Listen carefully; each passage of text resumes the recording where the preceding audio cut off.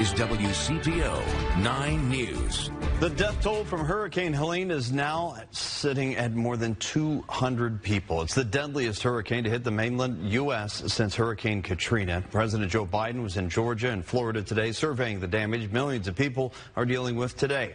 Now, recovery efforts are underway to try to help those impacted. Thank you so much for spending time with us here at 6 o'clock. I'm Craig McKee. I'm Tanya O'Rourke. In Appalachia, many roads were wiped out by storms, cutting families off from resources. So now tri-state pilots are flying in to help, one small plane at a time. WCPO 9 News reporter Valerie Lyons was at the Lebanon airport when they took off.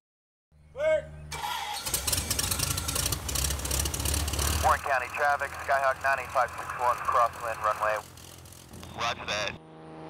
This isn't a regular flight. Neither is this one, neither are these. No, these pilots are on a mission. Clearly there was a need. We all saw it on the news. Taking the day off from recreational aviation, loading up, 24. setting off. We put in as much as we could carry. Delivering a little salvation instead. We started hearing the stories about the people they can't even get to. They had one plane brought in nothing but chainsaws, so they can get people out there and start clearing this debris. This is Abe Levatter's second trip. He first flew supplies to western North Carolina on Tuesday. It was his first real look at the devastation left by storms brought by Hurricane Helene. What better way to use your gift of flight? Robert Ward's helped with relief efforts before. He says he didn't think twice when disaster struck again. So was it an immediate thing for you where you're like, I'm going? Yep. With hundreds of people still cut off from resources, the Warren County Flying Neutrons Club is bringing as much as it can. These aviators have pallets of local donations.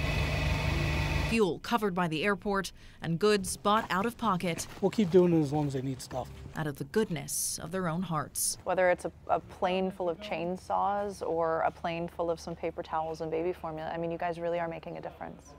Thank you. You are. It's a great thing. We're certainly trying. Again, every little plane is just a little thing, but there's a lot of planes coming in. The trek to recovery is long, and each day more local pilots are joining the journey, lending their wings. This is the least we can do. Taking flight. It is very fulfilling and satisfying to know that we're helping in some small way. Rallying one community to lift up another in need. Operation Airdrop, you're all clear. In Lebanon, Valerie Lyons, WCPO 9 News.